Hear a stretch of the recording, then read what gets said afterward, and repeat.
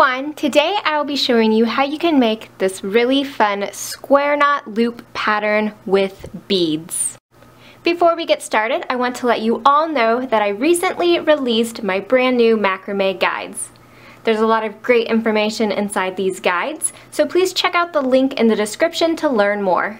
Now, let's get started. Start by attaching one cord to your dowel rod with a lark's head knot. Then bring in a second rope and attach it to that first rope with a square knot. So just stick it right behind the original rope. Take the right side over the two cords in the middle to form a loop. Then pass the left cord over the right, behind the two in the middle, and up through the loop. Pull it tight. Now take the left side over the two cords in the middle to form your loop. The right side then goes over the left, behind the two in the middle, and up through the loop. Pull it tight. Repeat with a second cord.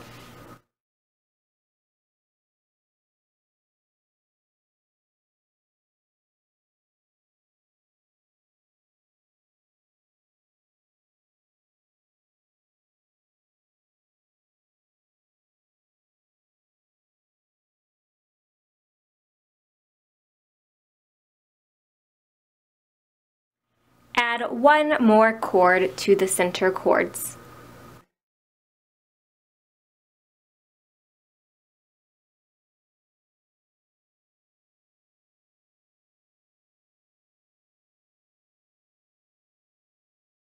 Once all three square knots are added, we're going to take our bead and add it to the center two cords.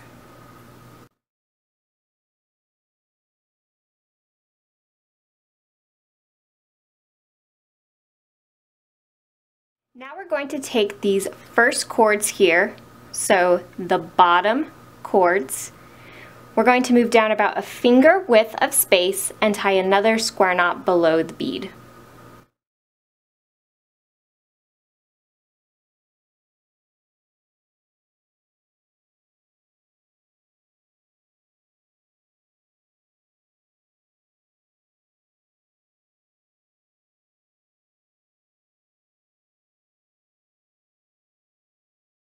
Now take the second set of cords and tie another square knot below the first one we just tied here.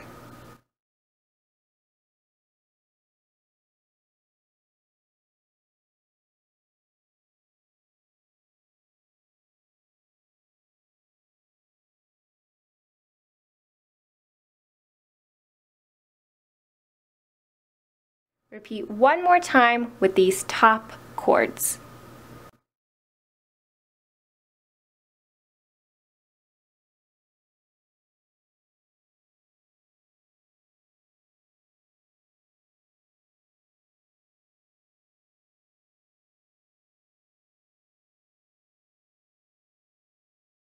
Once all three square knots are tied, we're just going to take the very bottom one and push all three of them up towards that bead until they are squeezed up next to it.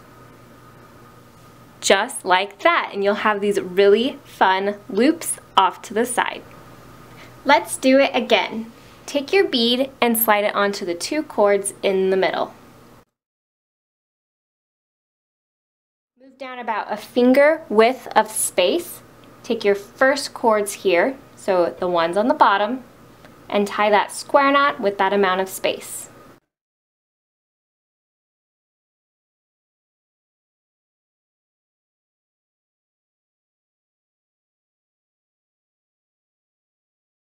Take the next two cords, tie your square knot below the one you just tied.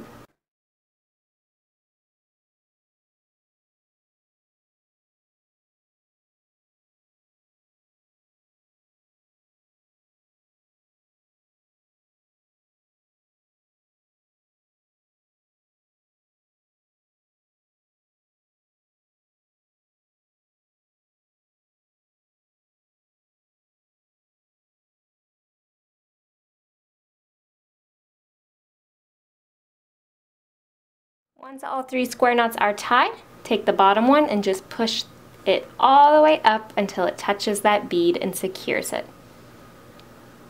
This is a really fun pattern that you can keep repeating as many times as you would like. You can make plant hangers with this or add it into wall hangings. I think if you added multiple panels of this design for a wall hanging, it would be very, very beautiful. So I hope you guys found this video helpful and inspiring, and thank you so much for watching.